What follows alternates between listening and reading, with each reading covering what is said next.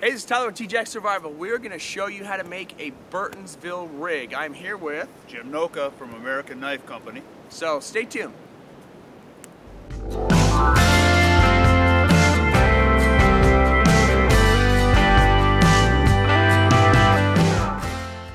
First off, what is a Burtonsville rig? It is a tripod, teepee type thing that you can hang your beans or whatever you want above a fire. Can you give me a little bit of history on it? No. Oh, right. I know that it was something that Moors discovered as from a primitive tribe, was my understanding.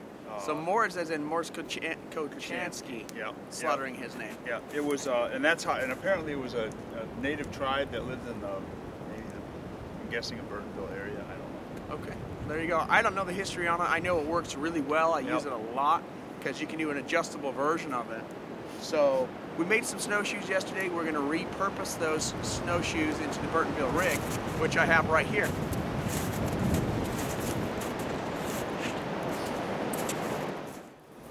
So basically what he's doing is he's going to set up an X right there. That's a twig he's got to just hold. It's just grew there. Or no, I didn't grow there. That's when he got this loose.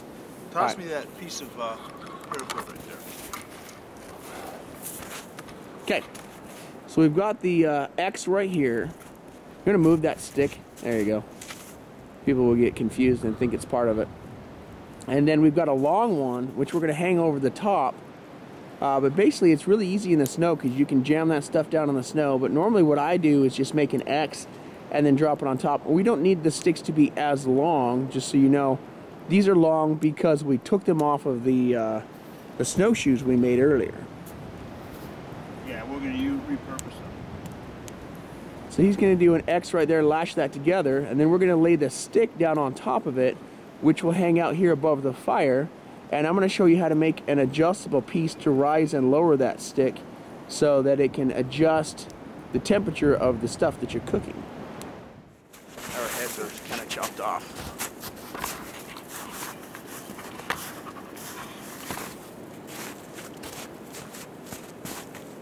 So what you want with this upper piece is a flat level spot, okay? I've already got a mostly level spot from the hatchet. That smoke's getting me. Woo. But I want a really level spot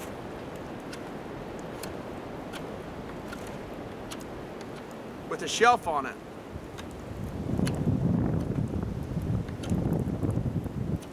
Don't catch something. Yeah, that would be bad. I already did that once today. Okay, once I've got that flat spot, then I'm going to put a notch right here, but Dimple. Yeah, a little dimple. Before I do that, I'm going to do my notch stick so that I know the distance on where to put this at. So this piece is just flat and level with a little notch on it. Now I got to build the notch stick that's going to rise and lower the thing that I'm going to hang from over the fire. What I want to do is use the natural hook that's already there from a stick. That way it's going to have a little more rigidity. I don't need this bottom piece of it, so I'm going to chop that off.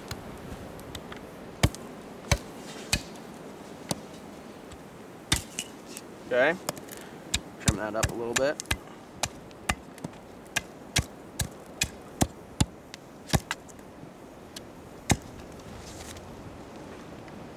Now, what I've got is just basically a little lip. All I need is something that will hold the wire part from the pot.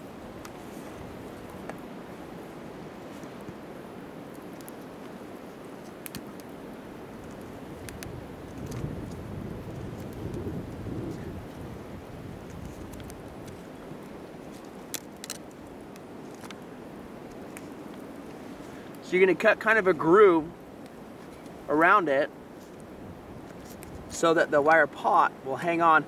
And I like to cut above it a bit. Just kind of smooths it out and allows it to hang on to it. If you make those grooves around the outside nice and deep, then you won't lose your pot into the fire, which is, you know, the whole reason we're making this. So now I've got a little spot for that to hang. The next thing I want to do is measure it and decide where do I want the different notches to be when it hangs. So if I go right here, if I've got a pot that's hanging that high, there's the first notch. Leave a little mark. Now let's say I want the pot to be that high. There's a second notch. Got to get on the right side of the tree. Okay. And then the final pot is going to be about that high, which is the length of the pot. And I can grab the pot and test it.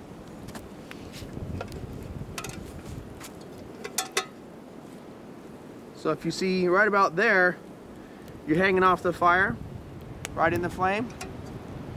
So on the back side of that is where I want the final notch.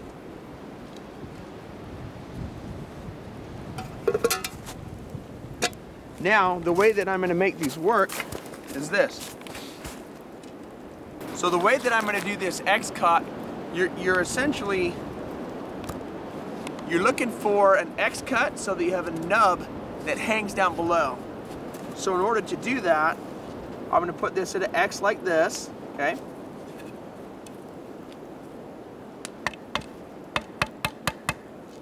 Not too deep. Cut my stick in half. And an X like that.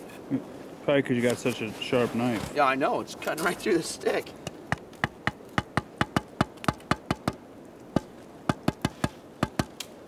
Okay? And then essentially what I'll do is once I've made that X cut, I'll just clean this part out.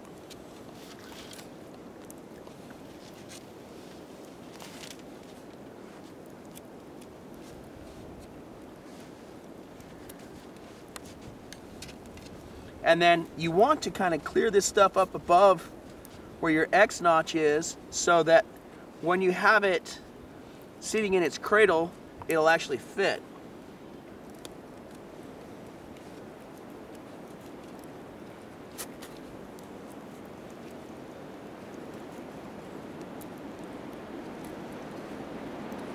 So that kind of gives me that little X cut, and I'll take a little more out of here because I know that that's going to get in the road. Try not to go past the heartwood if you can, because you want your stick to have your rigidity still.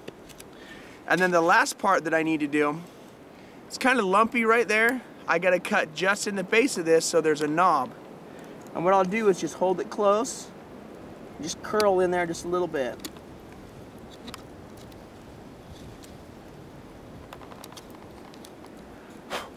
And there is my little knob that's going to fit on its top. Now that I've created the knob, I can stick this right here. Give me a nice close-up of that.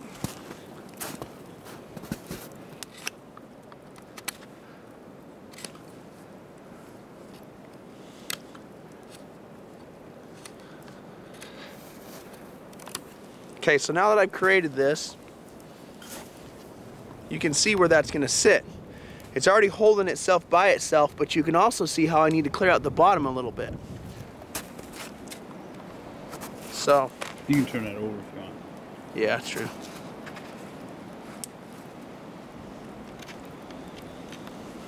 You can pick it up, it's not tight.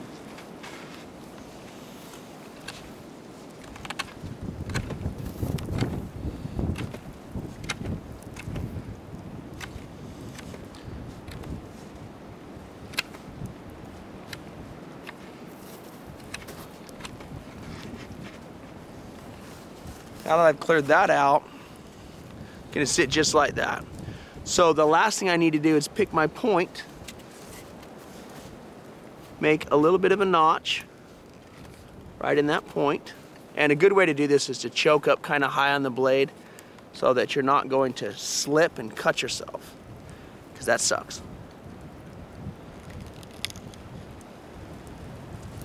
And that little notch right there, that little divot, is what's going to hold all the weight right like that.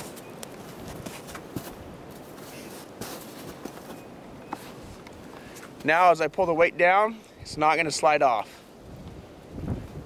All right. So the last thing I'm going to do is make my 2 more notches right here so that I can adjust it from here to here to here. And then we're going to cook us some beans. There we go. This guy can be adjusted from right there on the fire. Bring it a little higher up. Or put it clear up here out of the fire itself. Now it's time to stop crafting and start cooking food. Yeah, 'cause we're getting hungry. Hungry. All right, Jim. Yes. So what are we cooking? Okay, so what I'm gonna do is I'm gonna take the skin off of it, or the bark off of this beech tree, and I'm gonna take some of that dough, Cook some dough, and wrap it around it. And then we're gonna jam this in the snow next to that over in that fire area, just so it gets heat, and you just keep an eye on it and then turn it occasionally, and it will bake like it is. Look, squirrels. Squirrels. You're as bad as a puppy dog. Squirrel. Yeah. Okay. Anyway. A little baby ground squirrel. Little ADD, you know. Then we're gonna just keep an eye on it and let it brown, and then as we get our stuff ready for the sausages, we'll make some kind of fork to cook those sausages over. You know, and just freaking peel it off of this, wrap it on the sausage, and mow it. America. Yeah. All right, let's do it. Okay. And they're cheaper. They're like way cheaper. You get a lot more of them, probably. Yes, you get like $3.50 for a big box. All right, do some skin in there. Yeah, we're just, you know, taking the outside bark off. Too easy. Show me your knife real quick. People are going to want to know what it is. This is the American Knife Company Forest. This is the original one that first came out. I keep calling it the Forester, huh? Yeah, well, it's okay. People call it anything they want. Once they touch it, they'll fall in love with it. Oh, I was super impressed. I mean, that is the one thing about this knife that that I've really noticed is that, you know, some guys are, you know, it's not a cheap knife, and some guys are paid for. Yeah. A lot of thought went into it. A lot of design. It can do bushcraft, and I haven't tried it yet, but I'm sure it'll be a good skinner and a good fishing. Yep. It's got a continuous curve from the choil all the way to the point. This is a continuous curve, and it's heavy enough that you can baton it without any trouble whatsoever. It's got a pommel that you can mash for make cordage. That's the whole. Break nuts with it and stuff too? Oh yeah, you can do that stuff, but so like busting dog bane and making cordage. Yeah. Yes, that works perfect for it. You know, it's one of those kind of deals. Very nice. Oh, you're fired. Oh, put the fire out too. You're in fire. Now you're in fire actually detail. Won't work. There you go. Couldn't pull that away. Now you're in fire detail. You screwed up the fire now. Choking. There we go. Set that puppy right there on the stick right above the fire. Heat rises, cooks it, and you're good to go. Now we wait. All right, well, it's just about dark, so we're gonna say goodbye. Bye, guys. See ya. You waving? Bye. See ya. See you later. Gonna eat our bratwurst and our.